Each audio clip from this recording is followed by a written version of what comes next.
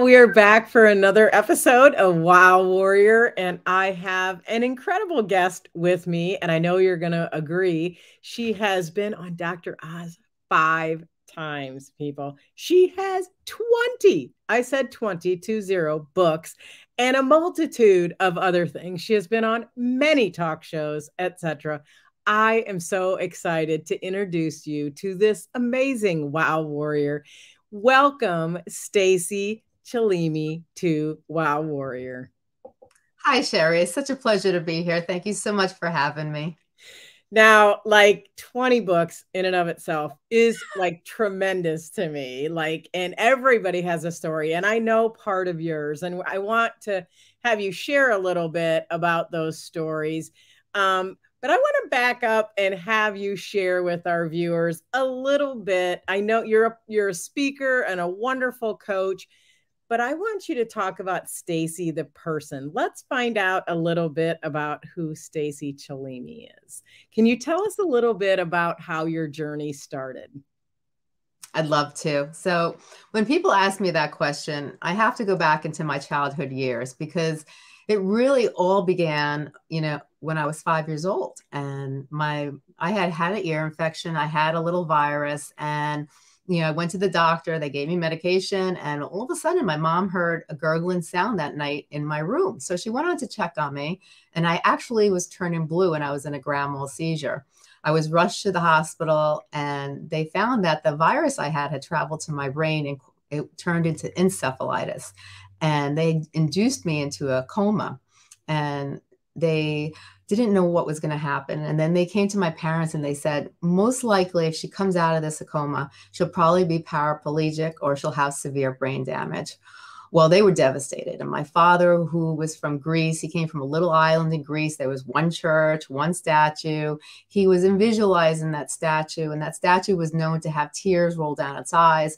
And he told me that he was praying to that statue and hoping that I would be okay. And he said on the fourth day, he looked up and my eyes opened, and I looked at him and I said, "Daddy, can I have McDonald's French fries?" And he was ecstatic. And, I didn't end up paraplegic. I didn't have brain damage, but I did end up with epilepsy. Till this day, they can't find the scar tissue that caused the epilepsy, but it was a lifelong kind of roller coaster ride for me. And when I got into college, it became even more challenging because of late night studying, the stress of getting good grades.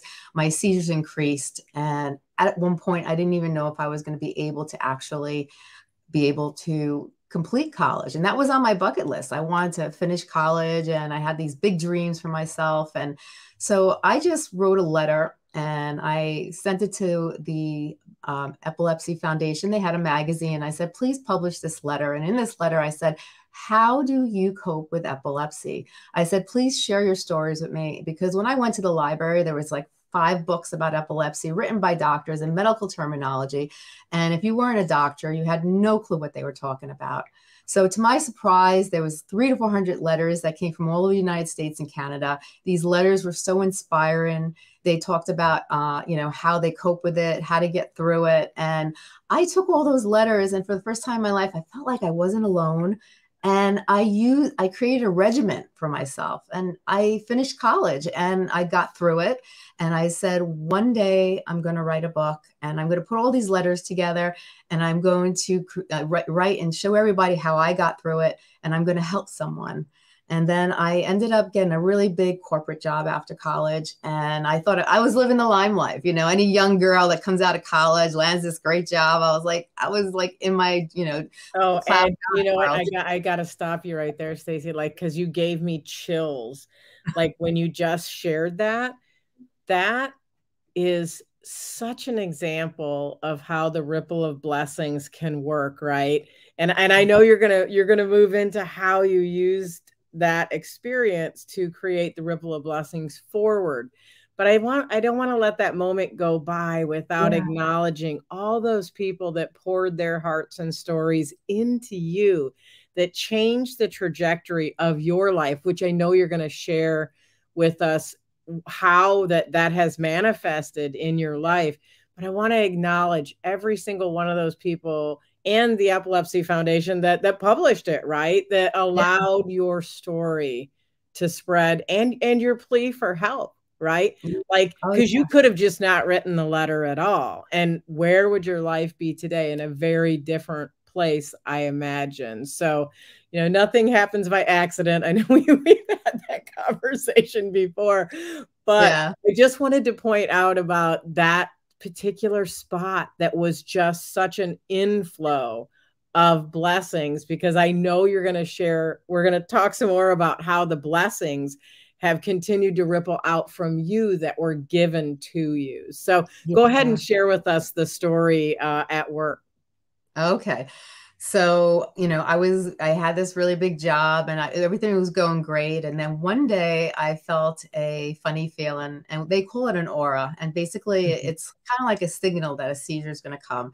So I was in a big hallway. I'm looking around. I'm trying to find an area where no one would see me, because my whole life I hid. When I had a seizure, I tried to go somewhere where nobody would see me have it, but there was nowhere to go. And I ended up falling on the floor. I was conscious, but I couldn't move. And one of the executives just stepped over me like I was just like a piece of garbage on the floor and kept walking. And I saw him do it because I was conscious, but I couldn't move. I couldn't talk. And I said to myself, I can't believe this guy just walked over me. I'm like, he didn't help me. He didn't help me get up or anything. And then 30 minutes later, one of the co-assistants came over and said, Stacey, you're doing such a great job, but you're not exactly what we're looking for right now. And I knew it was because they saw me have the seizure and they just didn't want anything about me, And so, I didn't let it get me down. I said, you know what?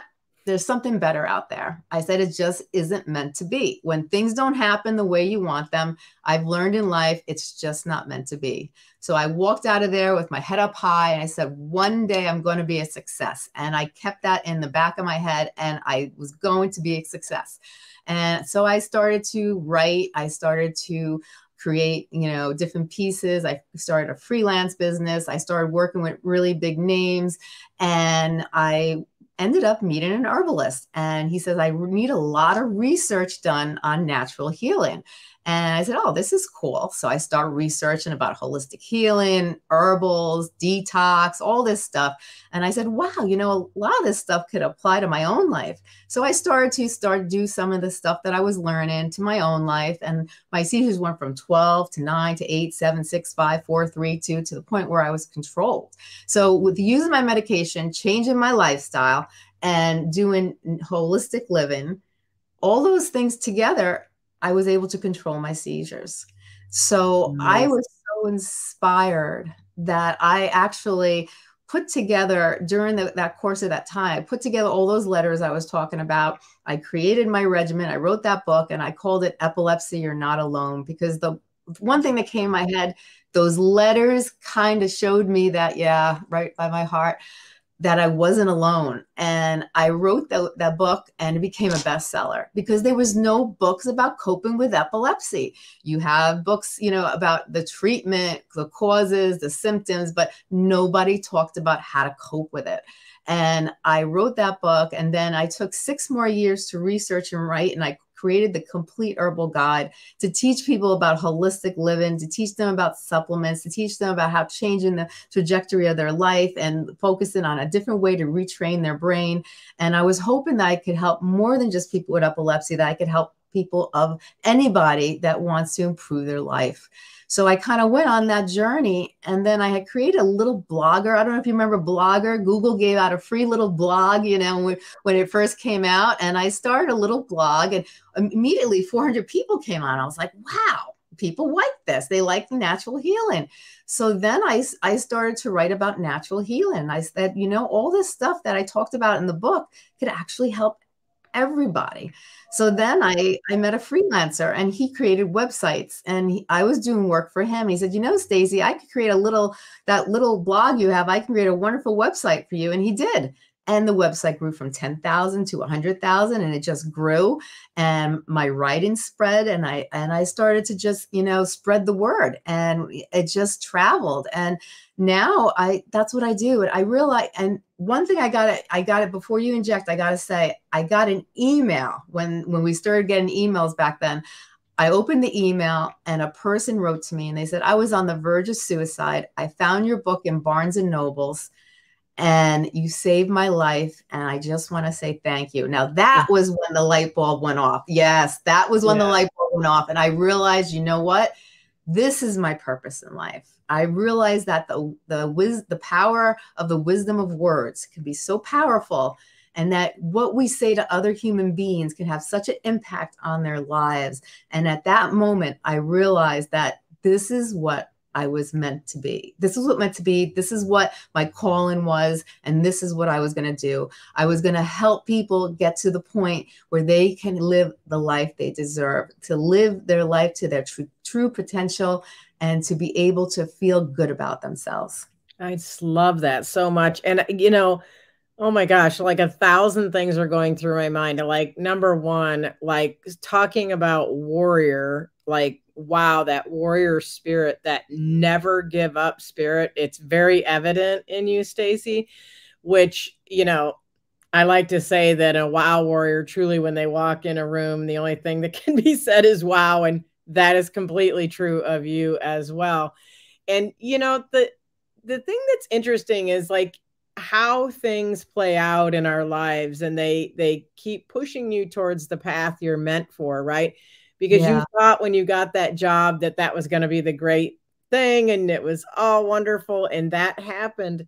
But that happened so that you could stand in this purpose that you're talking about. And you know, I love that you shared the story about the person that found that book, because you're right. There is a lot of intellectual, if you want to use that word, books and things like that out there. But this is a book for people that you wrote, right? This was me being a person writing for other people in the same, you know, situation, which is one of the things that, and I too have written many books and have shared my personal story.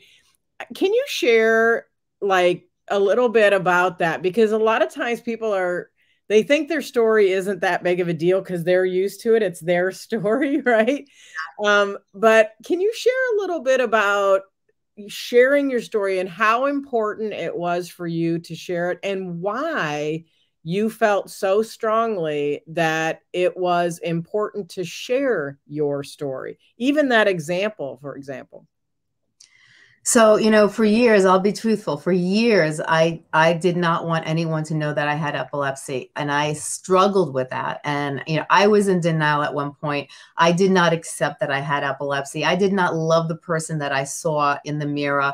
I was holding a lot of anger, low self-esteem, and I slowly, when I realized that I wasn't the only one, and I realized, and I put that regiment together, and I was able to move forward in life, I realized that, first of all, I wasn't the only one. Every single person in this life has a story. Everybody goes through something, you know, and we have, you know, and it's not about pitying ourselves. You know, when I was trying to get the right drug, they had me in trial groups, and people were taking up to 300 seizures a day. People were banging on their bodies, not purposely, but they were in a full grand mal seizure. They had brain damage, some of these people. And I looked around, I said, wow. I said, I'm pitying myself. I should be lucky. You know, you know, these are the people that are struggling. You know, everybody has a story. Everybody struggles. And you know, you can't where does feeling sorry for yourself get you in life? You know, your story could save a person's life. Everyone has gone through things in life. No person's life is perfect. And your story could actually change another person's life, because I guarantee you there is somebody out there, or there are millions of people out there, or hundreds of people out there that have the same similar story, but don't know what to do. They don't know how to get to that second level. And by you sharing your story, and if you talk about how you overcome something, you could be helping and saving someone else's life. And I got to tell you, what an achievement. Somebody you don't even know, right? Like, that's the point. You may never even know that you do it. you know, and storytelling is so important, because when you're in a room full of people and someone can relate to you, that bond is priceless. You know, they're inspired by you. You know, if you've learned how to get to the next level or overcome something, you've just inspired someone, and you've shown someone a way that they could get to it, or just inspired, ignite the light underneath them to actually want to do something about whatever they're going through. You know, it's so absolutely. important. And I always like to say, Stacey, somebody somewhere out there is waiting for you. Like they're literally waiting for you, because you are the lifeline. Like that person that walked in the Barnes and Noble and didn't know that they were going to find their lifeline inside the book that you wrote, but it was your story, and that was the lifeline. I believe that that's true in every person's story. Sometimes it's you sharing the story and getting it outside of yourself that you're creating your own lifeline, right? Because you're letting go of the story and putting it out there so that it isn't something to hide. Like you said, isn't something to be ashamed of. It's just part of your experiences. You know, it doesn't define you. It is just part of you. And that is so critically important in sharing your story. And I'm so glad that you shared your story, not just for the person who was saved from doing that, but also for all the people yet who are just meeting you for the first time. And we're going to talk some more about, I know you have a whole bunch more books. You're an incredible speaker, and we're going to talk about why speaking is such an important part of what you do. And you also coach people as well. So we're going to talk about that when we come back from this quick break.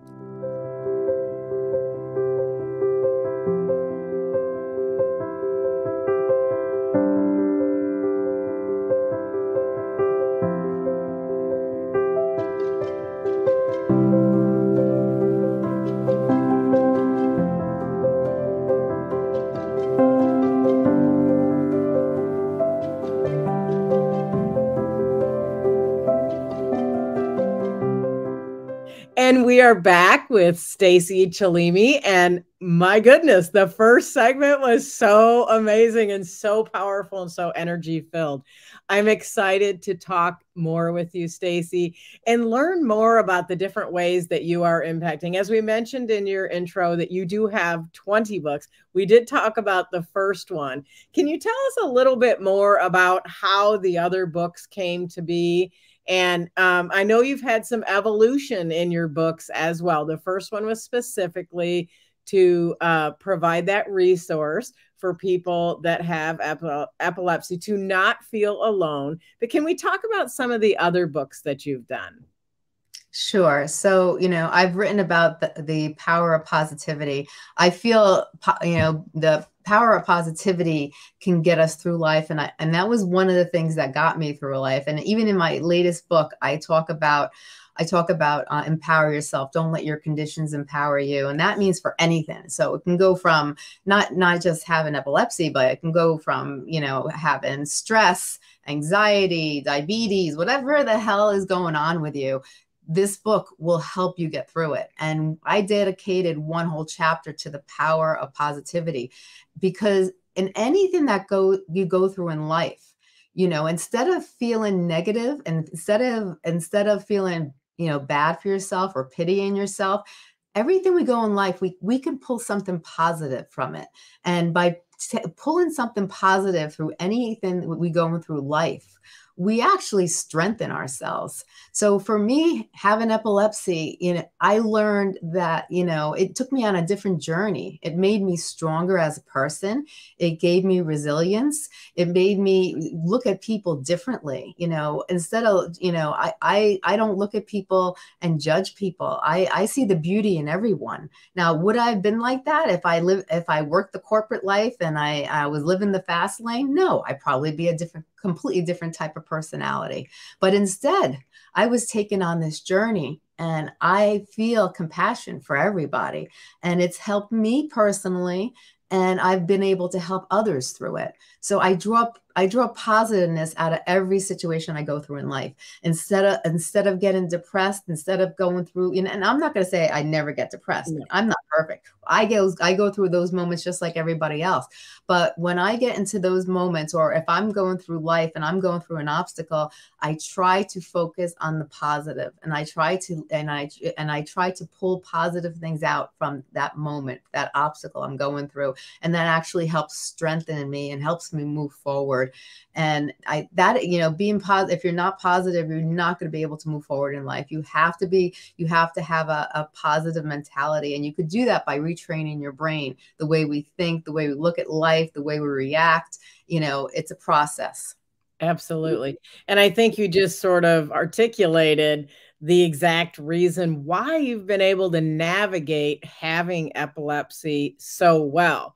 Not because it isn't life altering, but because you've chosen to always see the blessings, even in the lessons, and also even in the hard things. You've always looked to find the blessing and the positive side of it, or the positive learning from it. We can learn something positive from everything, no matter how negative it is. And I always say I do the same thing, Stacey, and I don't care if people call me Pollyanna or whatever you want to call me. But to me, that is the space that I want to live in as well. Exactly where you are. That is the lane I am in. It's one of the reasons why I resonated with you when I met you. Is because of that, because I too will find there might be one good thing out of 100 bad things in a row, but I'm gonna look to the positive thing, and I'm gonna take that out of it. And I think that's evident by how you've lived your life. You know, yes, the event like that you spoke of happened at work, but you took out of it something and made something out of it, even though it seemed like a bad thing. Actually, it opened a door, right, for you to expand yourself. It was meant for you anyway, but you took that as a positive, and you could be upset about that or whatever. I don't get that at all from you. I get that as you saw that as that opened opportunity for you, and you have run with that, not just in the ways that you are now serving, like you're speaking. And I do want to talk about that, because it's so important to you to get onto platforms to be heard. Tell us what you are most passionate about speaking. So if someone's looking for a speaker, tell us what you are most passionate about sharing from the stage on. I love to talk to people on how to reach their true potential in life. You know, I talk about how to reduce stress and how to reach your potential, your true potential, because we all have a different definition of what our true potential is, but we all have the ability to grow, and we all have the ability to make our dreams a reality. And, you know, I talk about stress because stress, especially after COVID, you know, we all go through stress, but people don't realize 70% of illnesses is caused by stress. When you're under stress, you can't focus, you can't think clearly. It affects your personal life. It affects you at work. It's just, you know, stress is a killer. And so one thing we have to learn is coping skills, and we can make it fun. We can make it enjoyable, but we have to learn different ways that we can reduce stress in our homes privately, even in the public. When we feel stressed out, what can we do to reduce our stress level? And also to learn how to create and you know, short-term goals and long-term goals, to figure out what we want in life, and then to go after it and move forward and to reach our true potentials, you know, to understand what we are actually capable of doing and get in there, you know, because everybody has a different definition. We're all not meant to be the same. If we were, we'd be all robots doing the same exact thing, but everybody's different. But some people have low self-esteem, and they're like, I'll never be able to be this, you know, I'll never be able to do that. Well, yes, you can, you know, but you might have to go a different route, but you can get there if you really want it. And so let me show you how, you know. And when I go on stage, I love speaking on stage because I feel a connection with people. And, you know, the room gets quiet, people get engaged, we laugh, we talk, you know, people come up afterwards and people will give me hugs. And I know that I've done something to help that person, to change that person. And it feels so good, because I truly love interacting with others. And I feel the best way to interact with people is to be in a room with them, even virtual when you have a group session. If you can't be with them, everybody's there for one common goal. And, you know, by hearing somebody speak, like we talked about the power, the wisdom of words, you know, whether it be in a virtually, a workshop, a keynote, whatever the case may be, you're there. We're all there for one common goal. And just by one person speaking, you may be able to change their life, and someone's going to go home and use what they heard to better themselves. And what better feeling is that? Yes, absolutely. 100% agree. And I think that's one of those things that where you are just an absolute queen, I guess I'm going to use that word. And I'm sure you're absolutely commanding on the stage, because I could sit and listen to you literally for hours and ironically feel really good about myself, even though you were talking. Like that's the true sign of somebody who speaks from their heart, but also speaks, you know, not at someone, but with someone, right? And Yeah. I think that's also probably why you're such a successful coach, is you're able to help someone tap their own potential. You're not telling them what to do. You're showing them what can be done and allowing them the space to do that. Yeah. And I do know that you're a coach as well. Stacey, share some of the stages, the types of audiences that you would like to be considered for a speaker. I'm just curious, because everybody's different that speaks. So what does it look like for you? So I love speaking at events. Sometimes I speak in an event where they're having like on a certain topic, and I'll go into a group setting and there'll be X amount of people there, and I'll speak at an event. Sometimes I'll be in a huge conference and they'll have me on stage, and I'll be speaking to either association or corporation, you know, or I'll speak, you know, I'll speak to different, you know, different types of groups. But, you know, everybody, you know, likes those type of topics. How could you reach your potential? How could we avoid burnout? How can my people reduce stress in their lives? Because everybody wants, you know, especially in a company or an association, or even working with clients, you know, that, you know, want to hear from a patient perspective. You know, I work with different groups in healthcare, and, you know, the doctors and the nurses and the staff, you know, they want to help their patients, but a lot of times it's confliction, because, you know, they don't understand why the patient is reacting the way they are from a patient perspective. So they have, you know, to be able to explain, this is why they react this way. What can, you know, if you understand another human being that has a condition, well, then you might be able to relate better and work better as a team. And then I go into a team setting and I can talk to a whole group of people and say, you know, this team, you know, there are sometimes like insurance companies. I'll speak at insurance companies, and insurance companies have the biggest retention, you know, loss, where people are under such pressure that they can't stay at the jobs that long. You know, so I'll go in there and I'll speak about, you know, reducing stress, burnout, you know, how to avoid it, you know, how to release the stress, and how to focus on your goals and to reach those goals and to reach your full potential, how to cleanse and clear the mind, you know, and these things work. And then even I'll go, I did a conference in Wyoming, and I spoke in front of a group with disabilities to make these people understand that they are people too. And no matter what disability you have, you know, you need to feel good about yourself, because you have the potential to be whatever you want to be. Whatever you're capable of being, you could reach that. What is your goal? You know, don't think about what other people labelize you as. We have a stigmatized world. Think about what, you know, that you are number one. You are a person. I like to say I am the boss, applesauce. I like that. I like that. It came from preschool training, but yeah, like, well, preschoolers always say you're not the boss of me, and I'm like, that's all right. It's all right. You're not. I'm the boss of me. I'm the boss, applesauce. So I speak in different types of settings, you know, but it all breaks down to, like, you know, reaching your true potential. You know, how do we reach our true potential? How do we overcome stress? One of the things that you mentioned that stuck out to me so huge, that what you just said was that you would speak to like physicians who treat people like that have conditions. And, you know, it's one thing to be intellectually book smart and trained on treating a, like, for example, epilepsy or any kind of disorder, disease, anything. Yeah. It's a whole nother thing if you don't have it. Right. Because you aren't going to, if you had it and you're treating it, it's a completely different, you're going to treat it completely differently because you inherently understand it.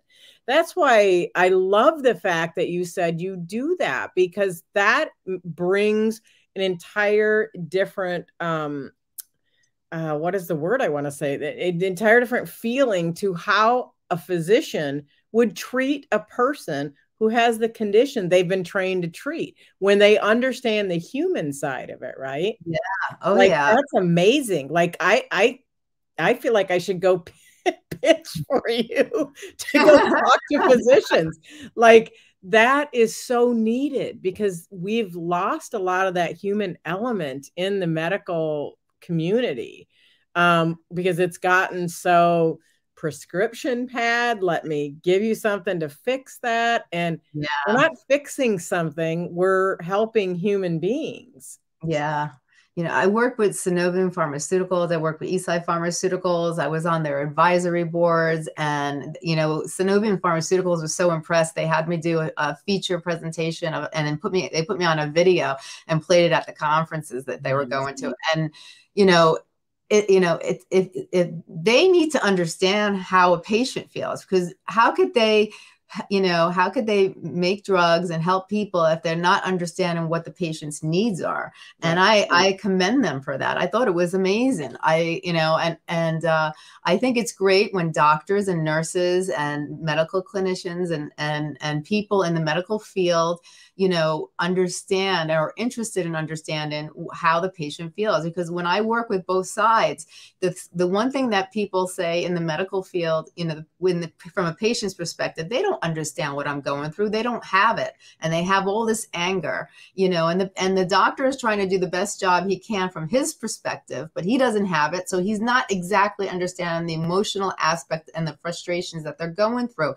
But if they understand and they're taught, then they could come to a common ground and communicate better with the patient. And if that patient sees that compassion and they see that they're willing to understand and go the extra length to help them, then you're going to get a bond. And if you get that bond, you're going to create a completely different atmosphere.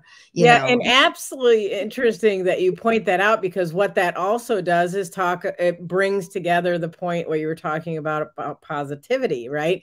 When that bond is together and those two entities are working together on the same wavelength, the positive impact of that on the health overall up levels, right? Like, it goes up, right? Instead of not one person isn't talking down to another and I'm supposed to do what they say. You know, healthcare should be a joint venture, right?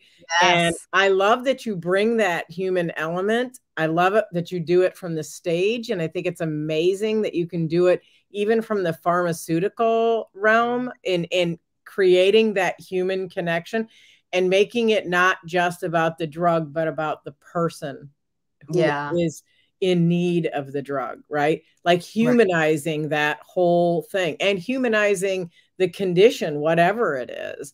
And it's just one of the many reasons why, like, I'm like, oh, I love her. And I want to tell the world about Stacey Chillemi.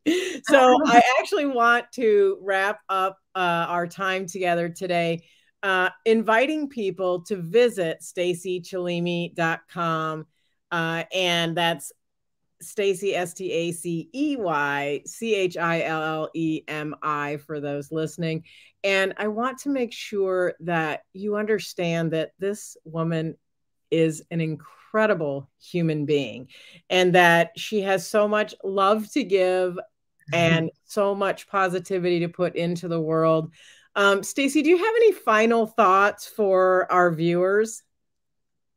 I just, you know, I want to say to your viewers that, you know, it's so important to be able to share your stories in a positive realm. You really need, you know, to really feel good about yourself, and I tell people, write 10 strengths that you have, and, and focus on, and then write a couple of things down that you wish you had, but you don't have. And then set some short-term goals and some long-term goals to strengthen those areas that need a little tweaking. But focus on all those great things about yourself. Give yourself a pat on the back and realize that you are someone special, that you are number one, and you have to feel like you're number one because you are a special person. You have a story. If you could help somebody, share your story, because you never know who's going to be listening and how much you could be helping that person. Don't tell the person what to do. You want to share your story, and you want to share the ways that it helped you as a person. It's so important. And that's why, it's so important to be able to, overcome things and not let it bury you down in the ground, because your needs, your ability is beyond your belief. You could accomplish more than you ever know. You have the potential to become someone great. And don't let your obstacles in your life get in the way. There are ways to overcome your obstacles, and there are ways to rise above the chaos, gain the courage to act, and to move forward in life. And, I want to be there to help you. So if you need help, feel free to reach out. If you want your story heard, feel free to reach out. I have a podcast, and I always have people with incredible stories come on the podcast and share their stories and share how they're working towards helping others. And your story can change people's lives. And, and if you're at the point where you need a little help in order to change your life, contact me, because I'll help you. I'll guide you, and my book, Empower Yourself, Don't Let Your Conditions Empower You, goes step by step to help people. I even created a positivity and gratitude journal, because I talk about journaling.